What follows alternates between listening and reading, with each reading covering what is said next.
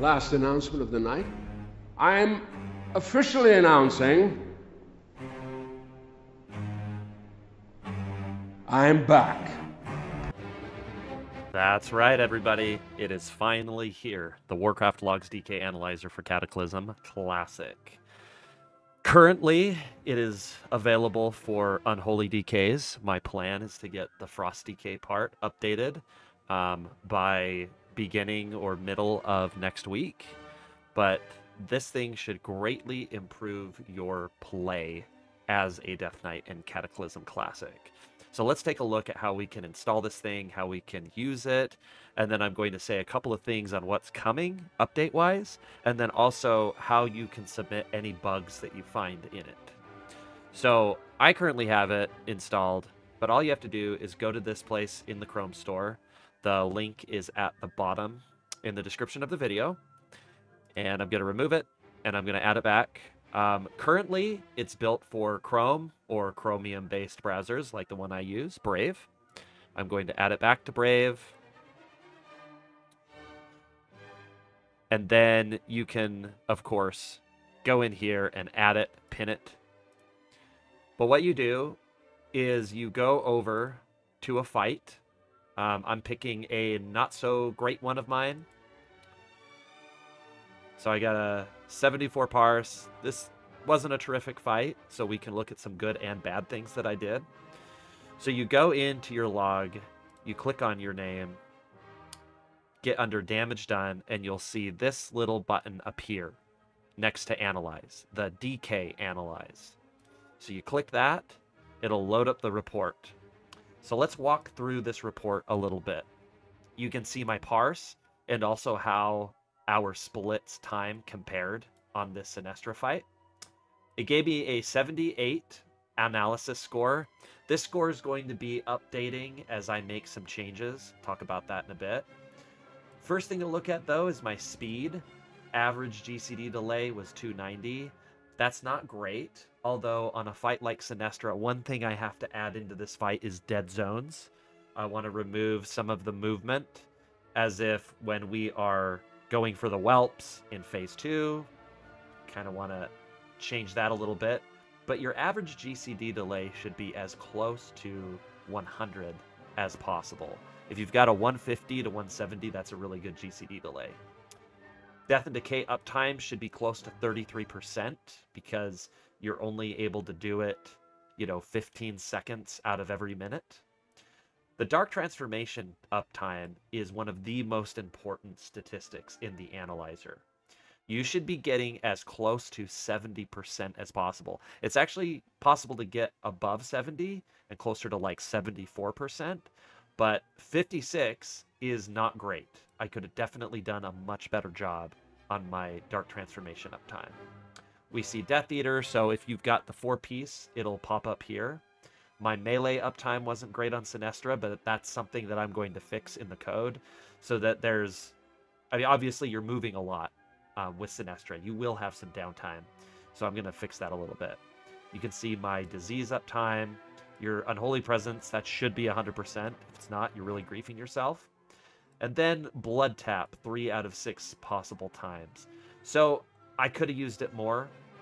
Now, AMS is going to be something I'm going to tweak and add more in the future. Right now, it's not calculated in the score, but your total gain of runic power through AMS is a huge, huge part of your DPS. So look at this number, and I'll hopefully get a better way of measuring it where you can actually see how well you're doing on a per fight basis.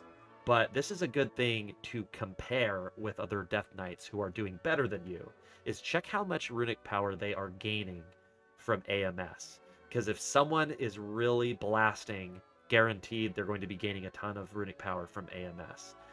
Gaining it from AMS is going to allow for better Dark Transformation uptime. It's going to lead to more Death Coils, and thus more Runic Corruption procs, and thus more rune usage. And of course, this also is taking account of the number of times you have overcapped your runic power. So then you can also see your total ghoul damage, melee uptime, make sure you didn't use Gnaw. Then this next section is your Dark Transformation section.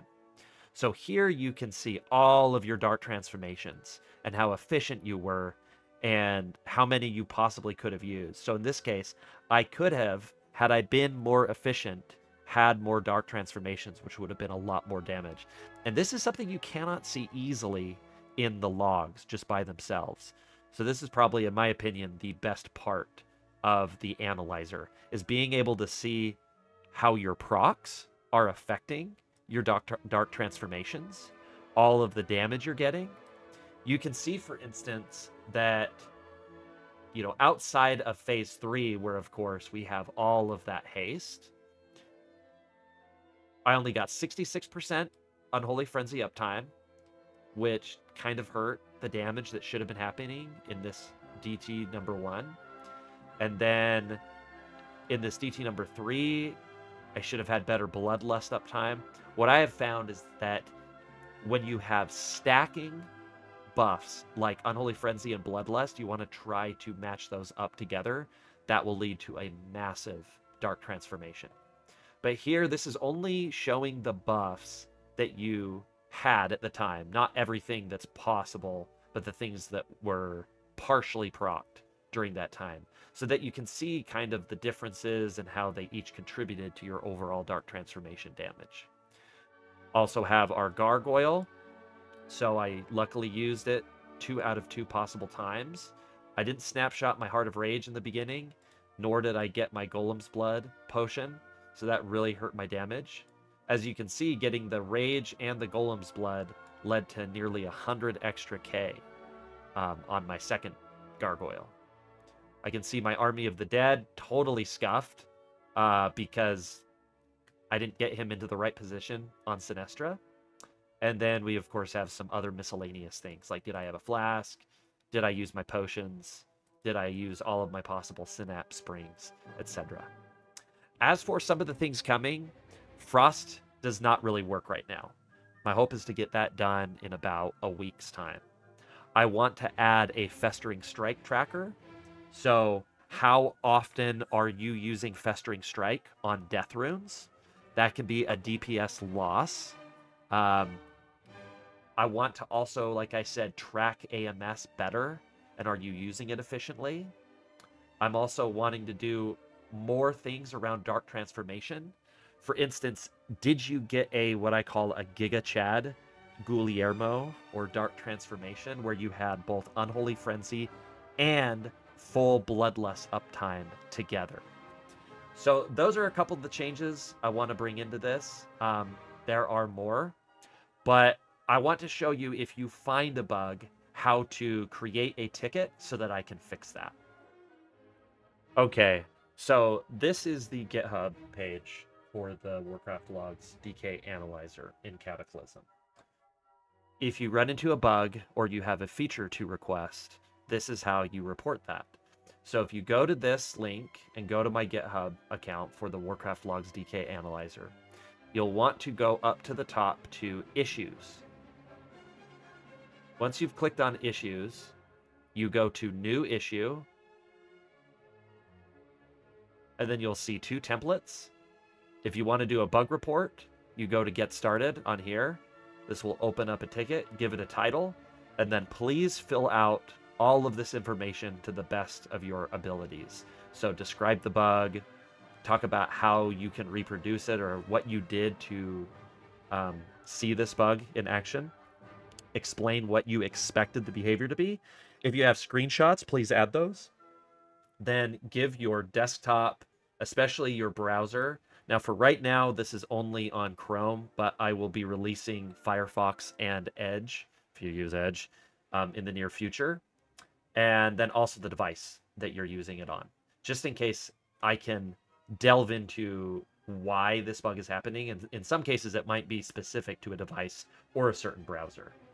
If you have a feature request, then just go to the Get Started and then just follow the instructions on here and click Submit New Issue. Finally, I want to give a special thanks to my guy Dux, who was the OG creator of the Warcraft Logs Analyzer. He's the one that built this, built the Wrath one, and he's also helped me to deploy this and he's going to continue helping me to like fix some of the issues and add some features, such as the runes and rune drift. So big thanks to Dux, and big thanks to the whole Death Knight community, all your support. Come and visit us on Ebb and Hold. We'd love to have you. Finally, I want to give a special shout out to Fonzus and Rikezi and all of the great work they have done on the Next Action Guide. There are multiple Next Action Guides for different classes, especially for us, for Death Knights, and definitely check it out. I have a discount code in the description if you would like 10% off. You can find all that information on Ebb and Hold. So until next time, enjoy the Analyzer.